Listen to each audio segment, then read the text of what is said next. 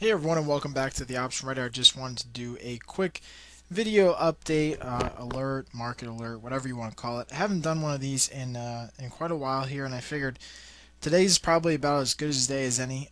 We are just kind of continuing on this, bullish rally that we've had here over the last really 40, 50 days, non-stop, whatever you want to call it. So today's as good as any day to talk about the markets.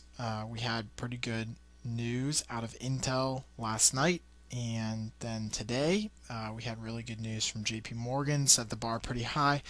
Like I said in an earlier post this morning, I think the most important part about what JP Morgan said was that its loan losses are starting to slow. Now, that doesn't mean that loan losses are gone, obviously, so we should all keep those in the back of our mind, but loan losses are starting to slow, which means that people are paying on time, at least for now.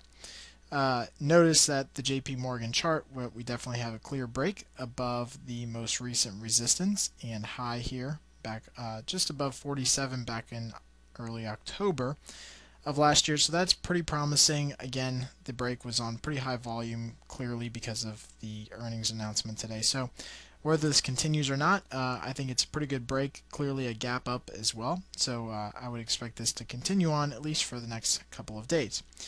As far as the S&P and the Dow and everything else, what else can you say but just bullish mantra? I mean, it's just